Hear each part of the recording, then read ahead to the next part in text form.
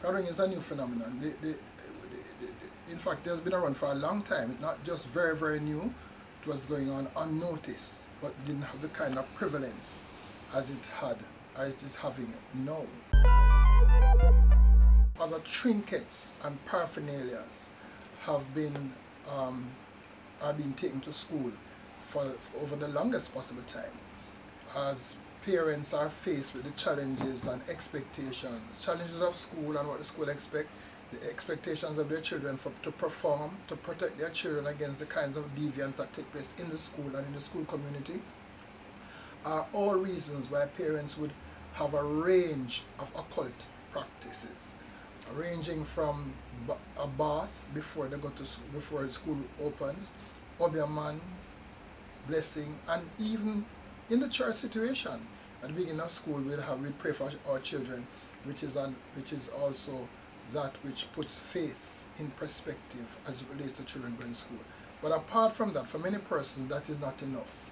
And many persons who do not have that kind of faith background or believe in God or believe enough in God would choose to do the obeah, the trinkets, the charms, the bath, and just about every aspect of that kind of practice that is seen and known of in the society are done for children or on children as they enter the school system. Some of them know, look forward to it, but you have to be in obedience.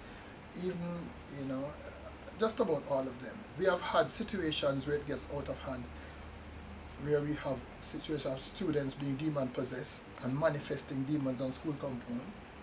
We've had that, and the church has to be called.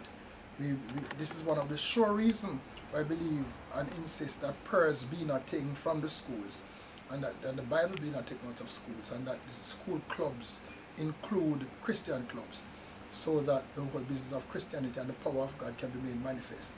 The day we get Bible out of school is going to be a tragedy. So we insist. And there are other organizations. I know that the Sons of the Fathers organization, for example, they are insistent on promoting values and attitude in school, and many other organizations are in tune with that.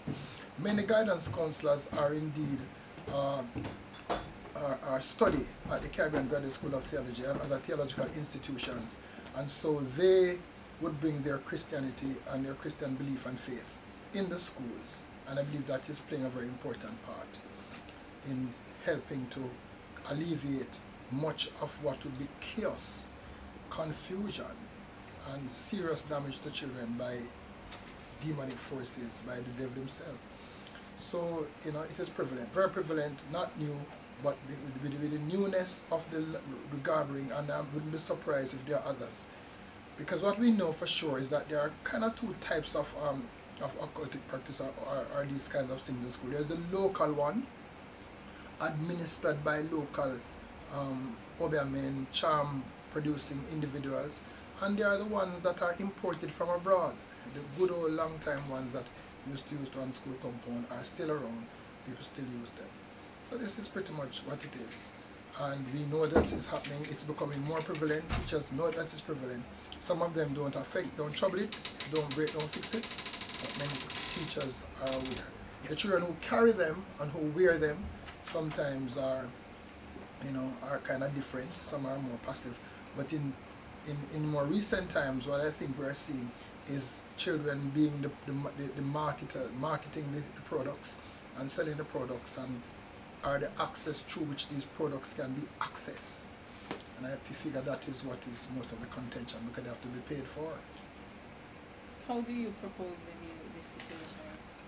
Well, there's pretty much nothing that can be done, especially if it doesn't impose or affects another child. Nothing can be done. What the school's rule and practices and policies need to be administered, and as long as there's no confrontation between the practice and the policies of the school, there's very little that the school can do. You know, to keep, however, prayers in school, devotions in school, and promote this Christian club in school will keep them at an all-time low, because the impact of the satanic influences and the influence of the devil will be less, because God's presence is there. In fact, I'll be proactive and say that in schools there must be devotion. There must be the reading of the Bible and saying prayers, because I think it gives the devil flight. In other words, it allows for the safety, sanity, decency, moral rectitude and ethical values in the life of a school when Christianity is present in schools. Is that your personal view, or is that a collective view from the church? No, the collective view from all of us, you know. Discipline, self-respect, all that tends towards Christian, manliness, Christian conduct and character are advanced by Christianity, and every single Christian church in Jamaica will attest to the fact that with Christianity in schools, the deviant practices, behaviors in the schools come under serious opposition. And the best chance of having a school that embraces moral values are to have teachers who have Christian values and who embrace the Christian values, and to keep the practice of Christianity in school by virtue of devotion, prayers and reading the Bible.